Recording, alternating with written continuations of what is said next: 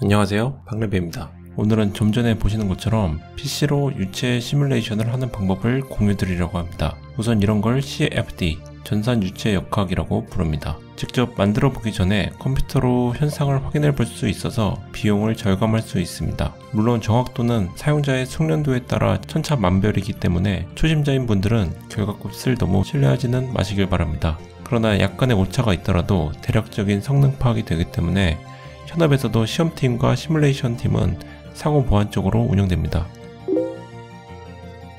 격자, 메쉬라고도 불리는데 이 메쉬를 형상에 맞게 자르고 유체가 전달되는 과정마다 계산하는 것입니다.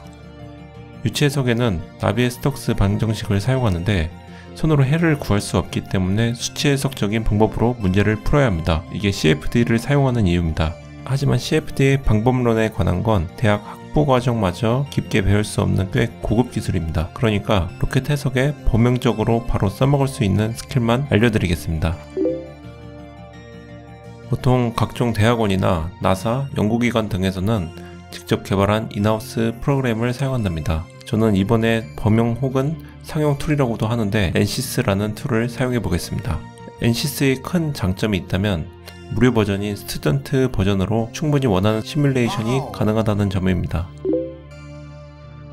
자, 우선 Ansys 사이트에 들어가서 스튜던트 버전 Ansys를 다운받고 설치해 주시면 됩니다. 이때 주의할 것이 있다면 설치 파일을 관리자 권한으로 실행하고 윈도우 계정명을 영어로 변경해야 합니다. 변경 방법은 이 영상에서 다룰 주제는 아니라 각자 찾아보시길 바랍니다. 이 두 가지만 잘 해결한다면 설치에 무리가 없을 겁니다. 설치가 완료되면 워크벤치를 실행시켜줍니다. 고체역학이나 열역학 등 여러가지 해석 프로그램이 있습니다만 저희는 이 중 유체역학이 가능한 플루언트를 사용할 겁니다. 여기서 드래그 앤 드롭을 하면 세트가 딸려오고 지오메트리부터 순차적으로 업데이트를 하면 됩니다. 근데 이 단계마다 다 인터페이스가 다르기 때문에 어렵게 느껴질 수도 있어요. 그러니까 따라하기만 하면 중학생도 이쁜 그림을 만들어낼 수 있습니다. 우선 지오메트리를 더블 클릭하시지 마시고 우클릭, 디자인 모듈러 지오메트리를 클릭합니다. 우선 단위를 미터에서 밀리미터로 변경해 줍니다. Z축을 눌러 XY 평면의 수직뷰로 만들어주고 뷰 이동은 위 버튼으로 이동 및 줌인, 줌아웃이 가능합니다. SRM 시트에서 나온 값대로 PVC 로켓을 기준으로 해보겠습니다. 물론 3D 모델링을 임포트하는 방법도 있지만 단순할수록 해석 신뢰도가 높습니다. 그럼 이대로 만드시면 됩니다. 스케칭 드로우 탭에서 스케치가 가능합니다. 지오메트리는 기존 CAD처럼 그리면 됩니다. 수치 같은 경우는 디멘션스 탭에서 수정할 수 있습니다. 아까 본 수치대로 입력해줍니다.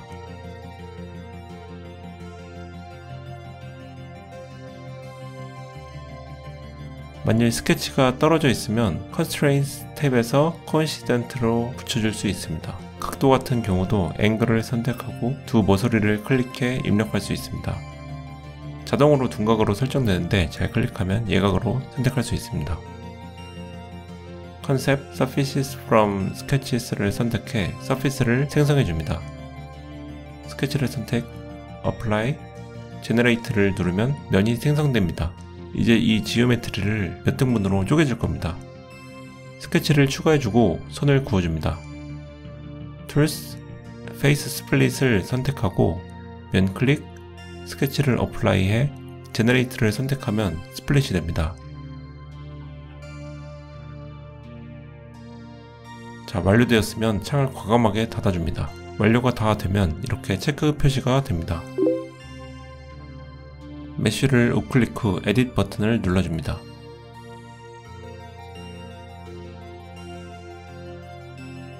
자, 여기서 바로 제너레이트 버튼을 누르면 자동적으로 메쉬가 생성됩니다. 여기서 인서트, 메서드 선택 후 스케치를 어플라이해 메소드를 트라이앵글로 변경해 줍니다.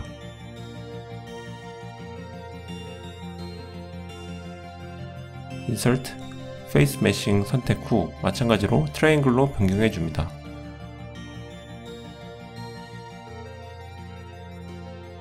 너무 러프한 형상이라 정확도를 높이려면 메쉬를 더 잘게 쪼개줘야 합니다. Insert Sizing 선택 후 모서리 클릭,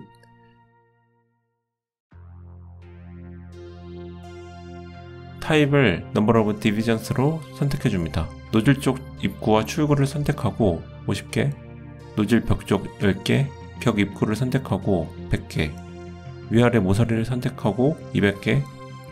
이렇게 제너레이트를 누르면 메쉬가 생성된 게 보입니다. 그리고 섹션 네임을 설정해줘야 합니다. 이게 그냥 이름만 설정하는 게 뭐 중요할까 싶은데 나중에 경계 조건 설정할 때 자동적으로 매칭이 되기 때문에 이름을 미리 잘 지어주는 게 중요합니다. 모서리 선택 버튼을 누르고 이름 지정을 모서리 우클릭, Create Name Selection 클릭, 프레저럴 인렛을 로켓 챔버 쪽, 노즐 월, 노즐 벽 쪽, 시메트릭 대칭 영역, 프레저럴 아울렛을 벽 쪽, farfield는 나머지 모서리로 지정해줍니다. 다 되셨으면 창을 닫아줍니다. 제너레이트를 안 누르면 이렇게 번개 표시가 뜨는데 메쉬 우클릭 후 업데이트를 눌러줍니다. 자, 이제 형상과 격자 설정이 끝났으니 본격적으로 설정을 해보겠습니다. 시작할 때 런처가 뜨는데 더블 프레시션 체크, 솔버 프로세스는 4번으로 체크해줍니다.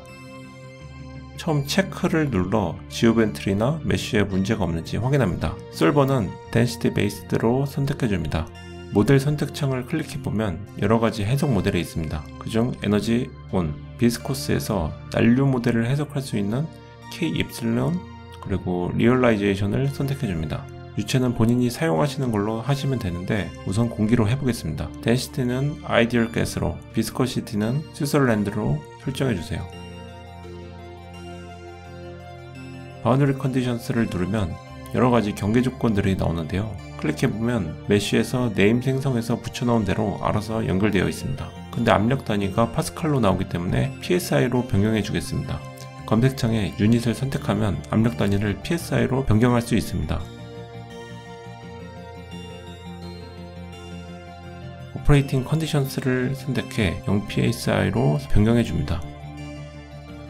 프레저럴 인렛은 사용하시는 챔버 압력 650psi로 입력해줍니다. 여기서 슈퍼소닉 이니셜 프레셔는 매뉴얼상 암속으로 시작하면 상관없다고 나와 있는데 약 10psi 정도 낮게 설정해야 발산하지 않고 해석되네요. 온도는 320K로 설정했습니다. 아울렛은 배압, 즉 주변 압력으로 1기압인 14.6psi에 300K로 입력했습니다. 레퍼런스에서 프레저럴 인렛을 선택해주세요. 메소드는 모두 세컨드 오더 오브 윈드로 변경해 주십니다. 이니셜라이제이션에서 스탠다드 이니셜라이제이션 선택, 프레저럴 인렛 선택 후 이니셜라이즈 버튼을 눌러줍니다. 런 칼큘레이션 탭에서 체크 케이스를 눌러 작동 상태를 확인합니다. 이터레이션은 몇 번 수행할 건지 정하는 건데 보통 4에서 5000번 정도로 합니다. 5000으로 수행해 보겠습니다. 잠시 우측 하단부에 스탑을 눌러 중간 결과를 확인해 보겠습니다. Result, Graphics, Contours 클릭 후 Velocity, 마하수를 선택해 줍니다. 그리고 Save, Display를 클릭하면 영롱한 그래픽을 확인할 수 있습니다.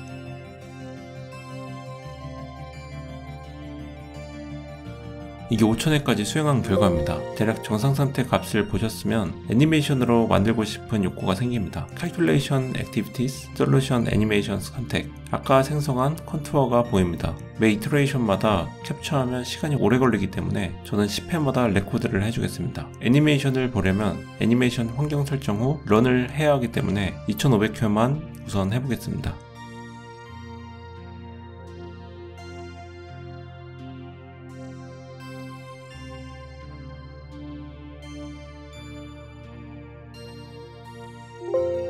Result Animation Playback 버튼을 누르면 저장할 수 있고 이걸 동영상 파일로 저장할 수 있습니다.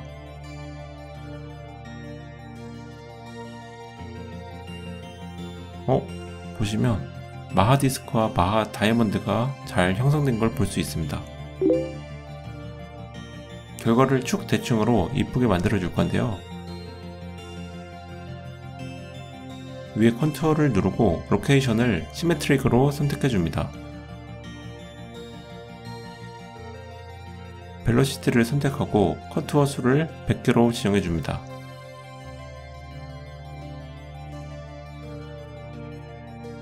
또 한번 컨트롤을 누르고 면 대칭을 해줍니다.